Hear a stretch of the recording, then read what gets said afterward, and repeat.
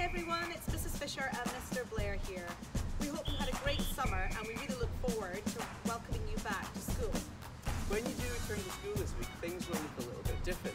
That time Mrs. Jones has asked us to do a little walkthrough of all of the differences that you might see when you do return to school. In the morning, you are allowed to access the school playground through gates 1, 2 or 3. Once you're in the school playground, you're going to want to find your classroom. All classrooms are clearly marked with a sign. However, if you're still not sure where you're meant to go, there will be members of staff in the playground to assist you. They will be wearing high-vis vests. Just remember to keep your 2 meters distance. Once at your classroom door, wait outside. When the bell goes, your new teacher will welcome you into your new classroom.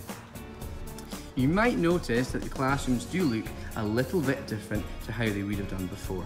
That's just to make sure that we can all be socially distant and for our own safety.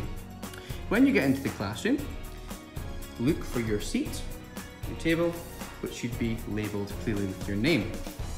When you find your seat, take off your bag, take off your jacket and place them neatly on the back of your chair.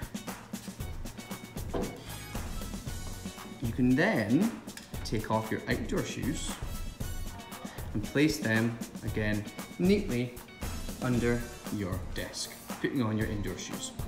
Your teacher will then invite you to either use hand sanitizer or to wash your hands.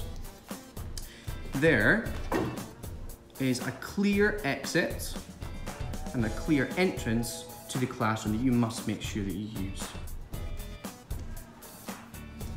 Each class have now got a designated sink, which is the only one that they are able to use.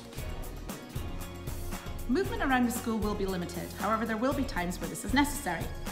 When moving around the school, you must make sure you're always keeping to the left of the cones in the corridor.